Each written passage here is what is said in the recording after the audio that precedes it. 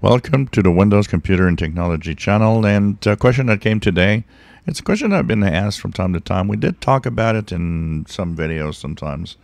But what about file systems? How does it work? What actually is the file system for Windows 10 and Windows 11? And so if we start from the start, of course, the file system is what is created on your hard drive when you format your drive on a PC.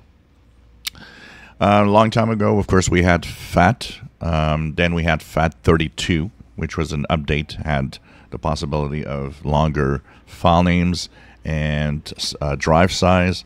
But of course, file systems over time become obsolete because as drives get bigger and more space, it is allowed, which means many more files can be actually on the drive. We get to a time where these limits are achieved and we have to move on to something else. So from there, we moved to NTFS, which became the standard. It's still in use today. Your Windows 11 machine, your Windows 10 machine, if you right-click the hard drive and go into Properties, we'll say that it's NTFS. And so this is the file system used for the operating system today. Now, if you format an external drive, like an external flash drive, you might notice that there's something called exFAT, exFAT, that is a possibility.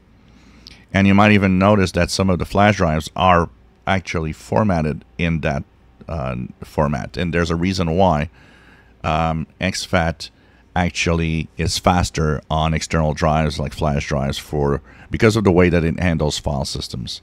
But NTFS is faster as a operating system on your main drive with Windows. So each have their own possibilities. Now, Windows can work with exFAT, and actually if you would use a Mac computer and want to share drives, exFAT is better because it's readable and writable easily from Mac computers to Windows PCs. The next operating system, file system, that will eventually happen, and we think Windows 12 might take advantage of that, is ReFS, or the resiliency file system. That is probably going to be the future. It has one major advantage. So first of all, of course, new file system means new capabilities, more files, bigger hard drives. Once again, we're moving ahead. But the biggest and most positive resiliency file system feature is its capability of detecting corruption and fixing it. And actually, a lot of servers are already using it for that purpose. It actually makes the detection of, maybe if your hard drive is failing, for example. Well, if it detects all of this, it can actually, by itself, move stuff around and change things around so that you don't lose any files. That's why it's called resiliency file system.